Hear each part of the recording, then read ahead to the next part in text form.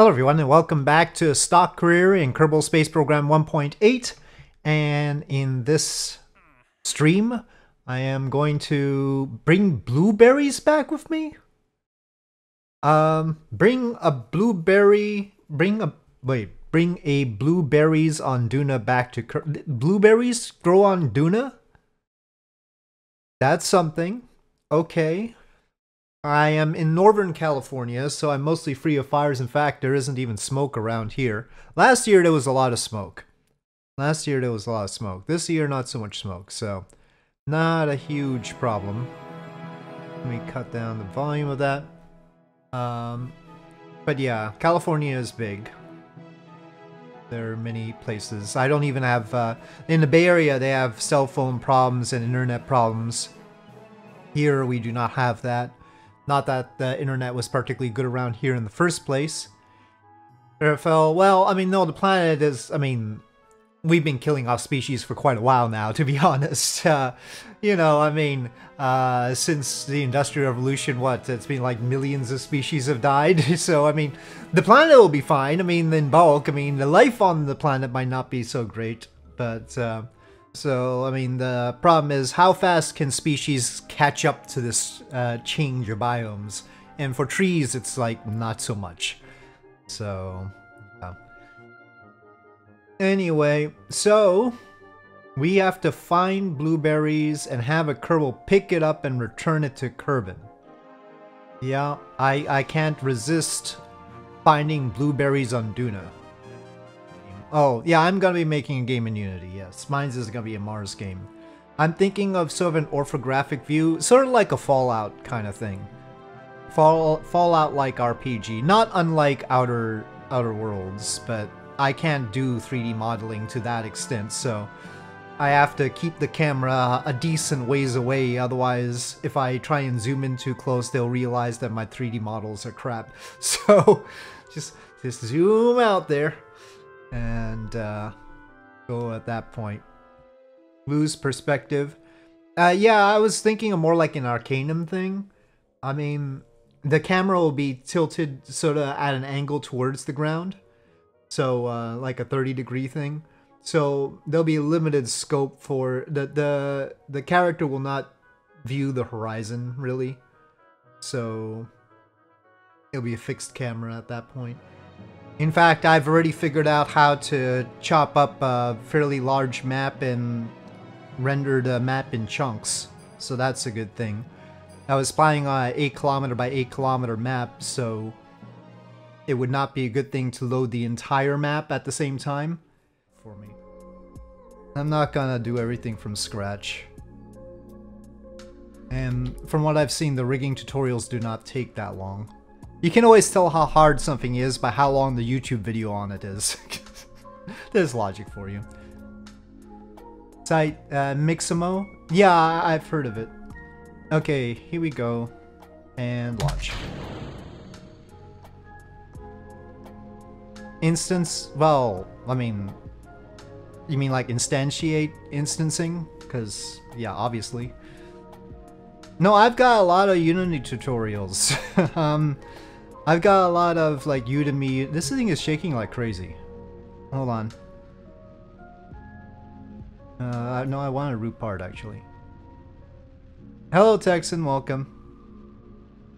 We're gonna try to land a base on the moon and then pick up blueberries from Duna. I'm not joking. Data structures. It's all CSV spreadsheets.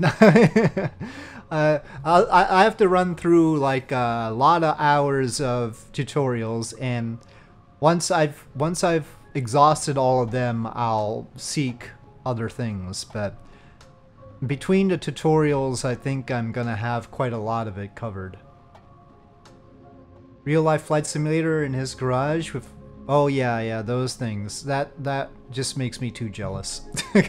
I can't even bear to watch. It's just causes me such jealousy. Never hated being a poor student until well, if you see that, yeah. Oh, good. It's not the... I mean, I normally like the clamshell one, but the clamshell one has been really not separating very easily.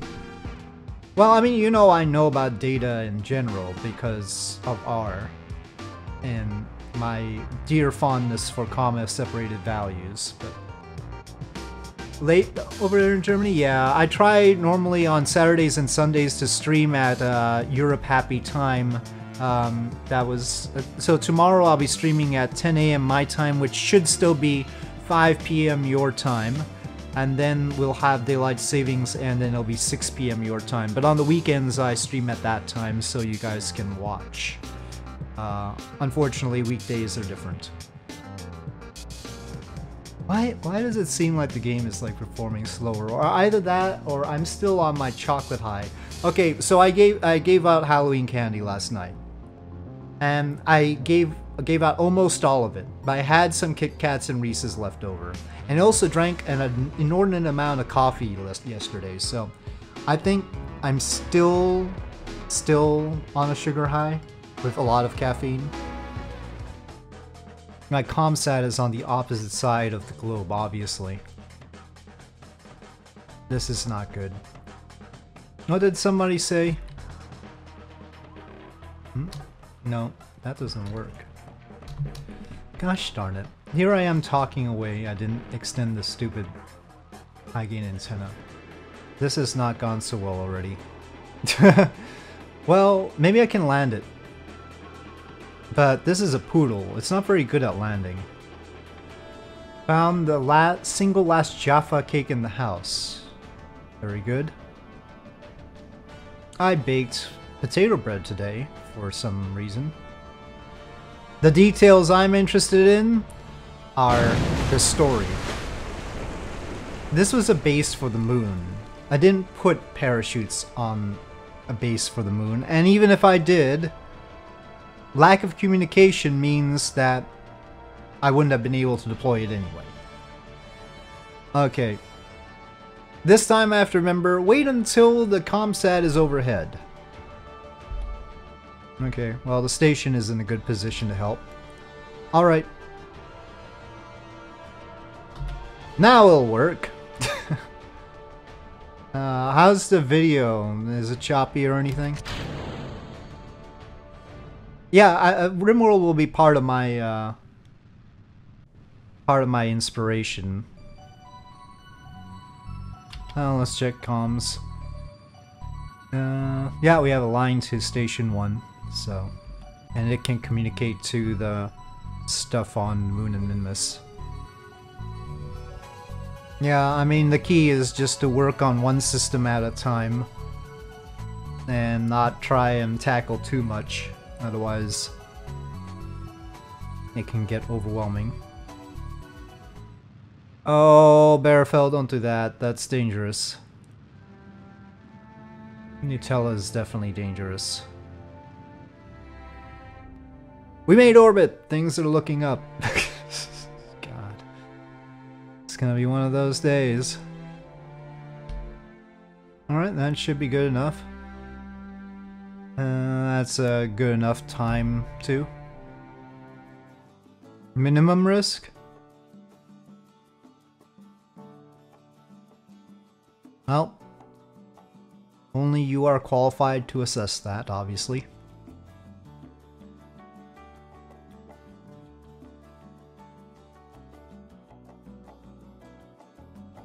It would be significant risk for me. That much I know. Build a single stage rocket that goes to Eve and then enter Eve without breaking apart. Is breaking apart... I try not to land on Eve, but is breaking apart a normal thing that happens on Eve these days? Wasn't usually a huge problem before. Anyway, you said enter Eve, but you didn't say anything about leaving Eve. Entering Eve is the easy part.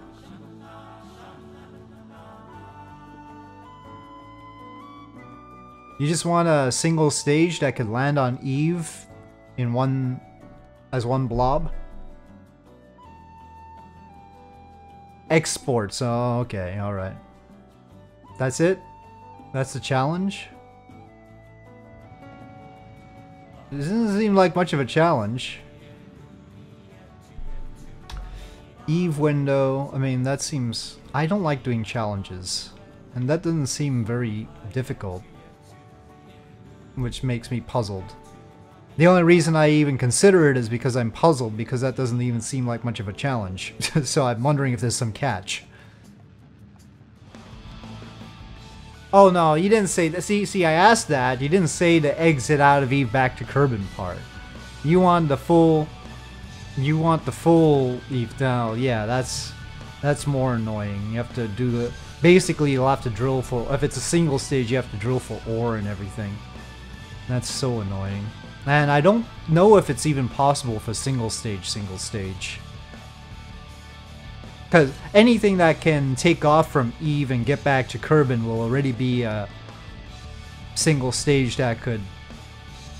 Whatchamacallit? Launch from Kerbal and get to Eve. I mean, anything that can do that in a single stage would already... I think I've overdone it.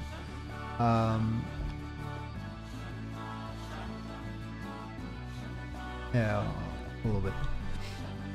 Yeah, I mean, if you can get out of Eve, then you've already got something that can handle Kerbal. I don't know if you can get out of Eve in one stage. What's the delta V requirement for making orbit around Eve from its surface? You can't do much else once you're not... Yeah. Yeah, so we wouldn't be able to get back to Kerbal.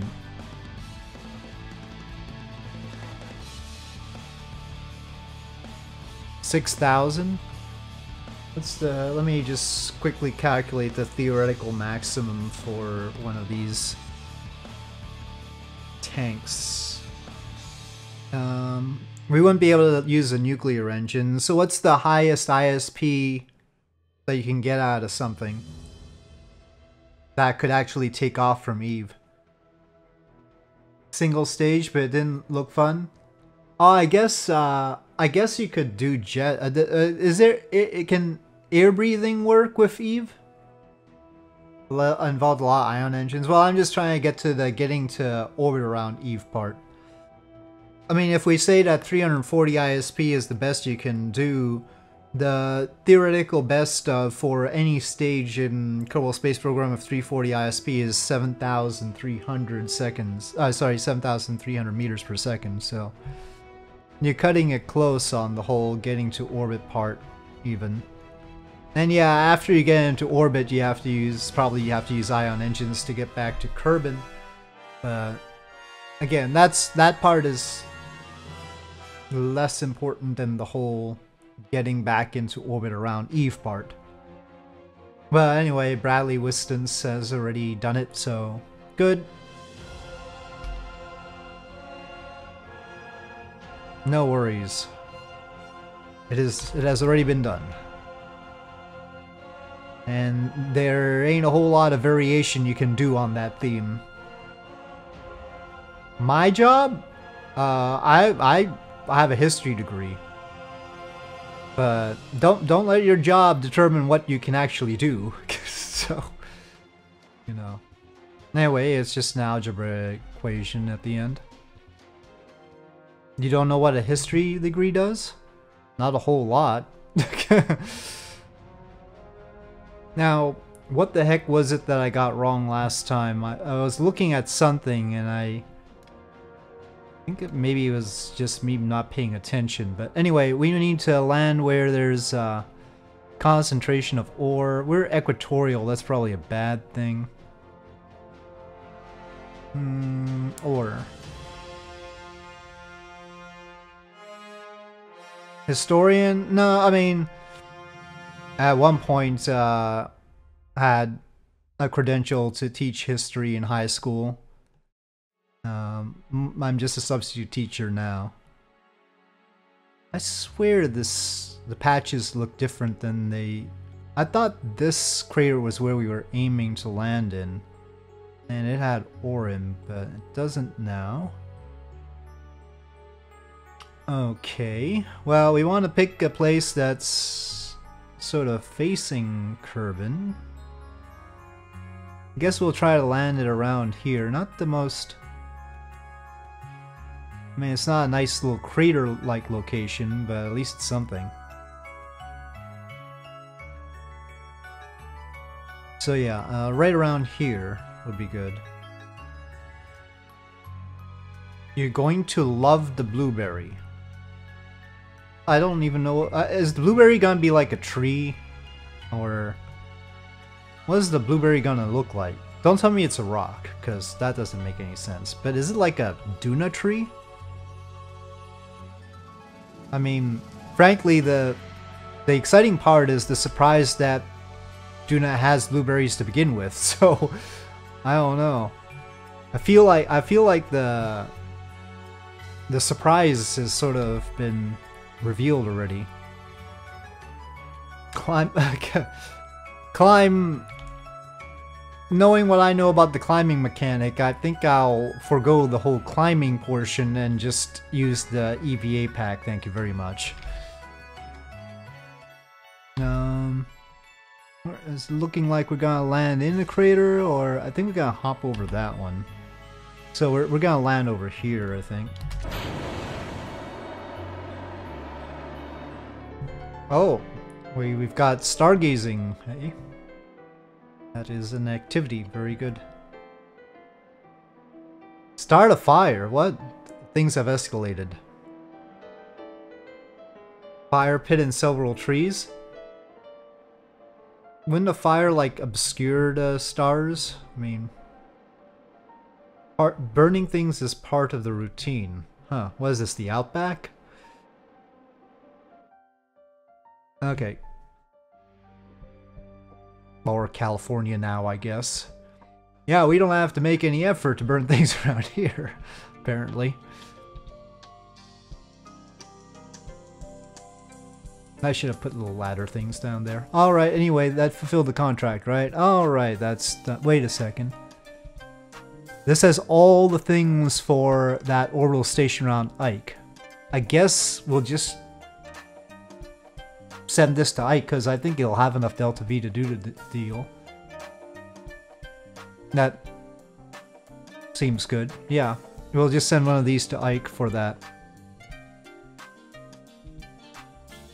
But we need that Duna ejecta. We're gonna need a mission to land on Duna to get that ejecta and blueberries.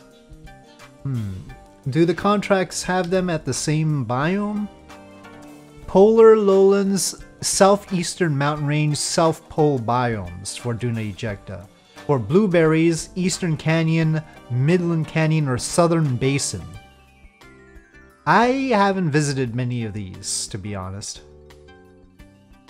Southern Basin sounds like it might be the closest thing to Polar Lowlands, Southeastern Mountain Range, or South Pole. So I think we'll be aiming for the south. But we'll definitely have to do a hop. We'll need to do a hop. So there's an orbital station around Ike. This one has weird requirements, so we can't do that yet. We also have to position a satellite in a specific orbit of Eve and science data from space around Gilly. We've already got a satellite. Or no, did we bring that back? Well, no, this is Eve probe. Satellite in a specific orbit of Eve. It wants a thermometer on there, and it wants... oh, I think we weren't able to get into that orbit. We didn't have enough Delta V, that's right. Okay, so we'll probably send one more of those to Eve. Let's see which one we go to next. I should really... I keep saying I should bring my protractor, but I keep forgetting. Okay, I think we'll go with that. So... just any science from data around, yeah, science from Gilly and then that one satellite orbit. Our previous satellite should be able to handle that. So it should be quick, hopefully. But then our Duna encounter might occur while we're on the way. So I have to juggle two things without Kerbal alarm clock. Shocking. Okay. Before any wind knocks it down, throttle up and go.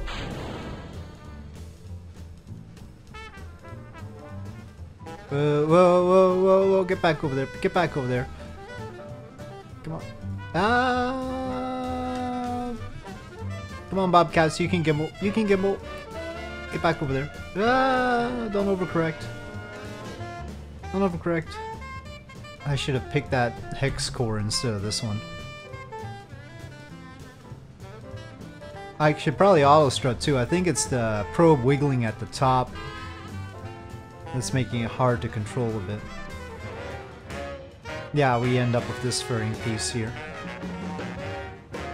Well, a lot of people found me from YouTube, yeah.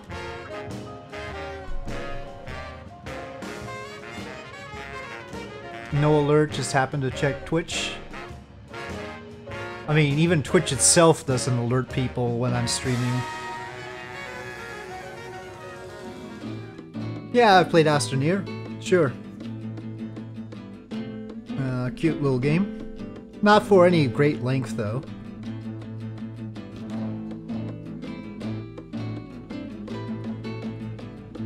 I wouldn't say I accomplished anything of note.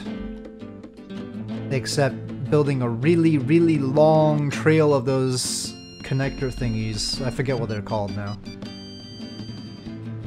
Extenders, yeah, extenders. Yeah.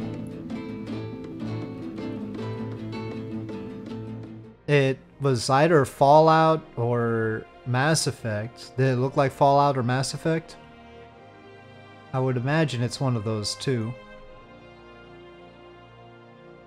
Fallout 4, probably.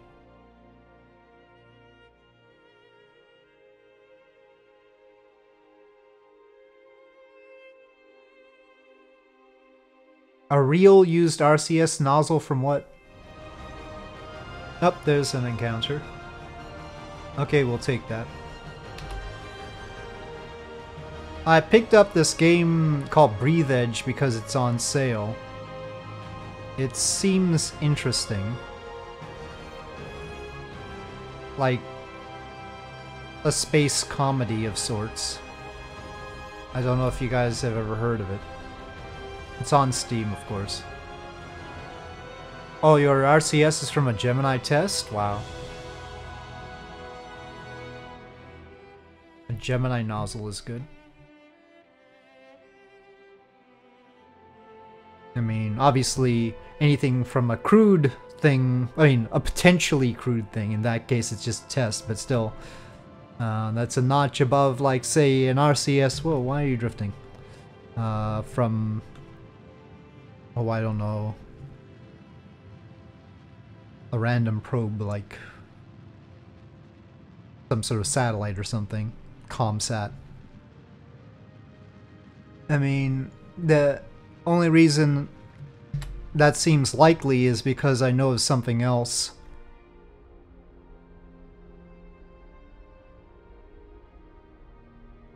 Yeah, a ground test. Oh darn, I can't link it. Oops, went too far. Hold on, let me get the link. I know that that is potentially feasible because of another thing that somebody got once. There we go. Uh-huh, yep. Now that's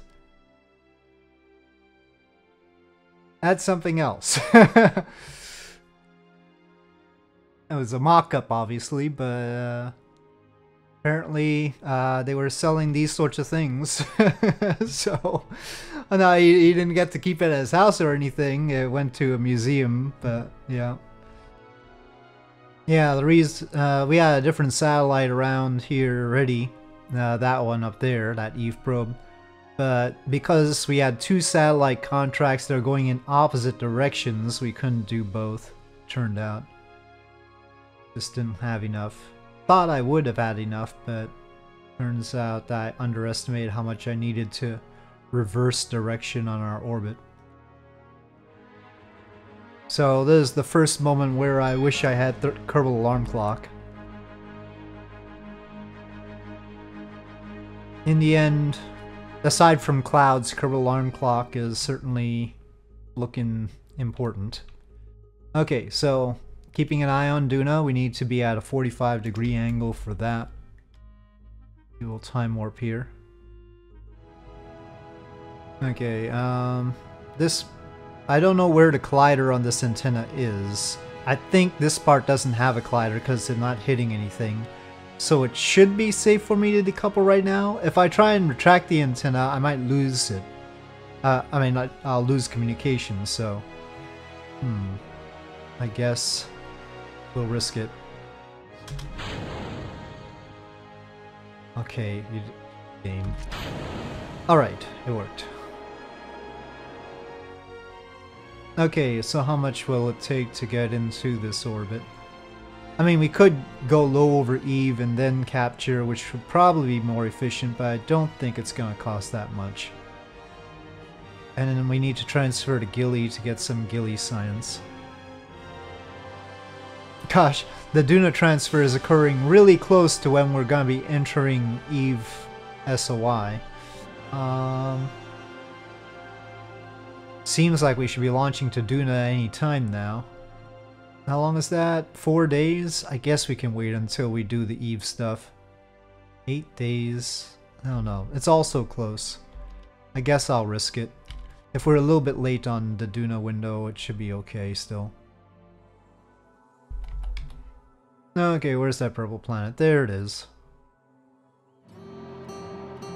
I'm sure we've done all this business before. Maybe as a grand finale we should dip this into Eve's atmosphere and have it, like, get some science like that. But we'll make sure to do everything else first. We already made it?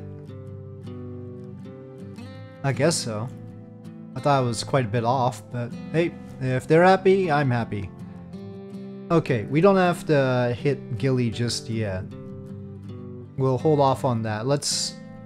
well, maybe I'll forget though. But it'll probably take quite a few days to get to Gilly. So, we should launch to Duna now. I'll have to remember to take care of that later.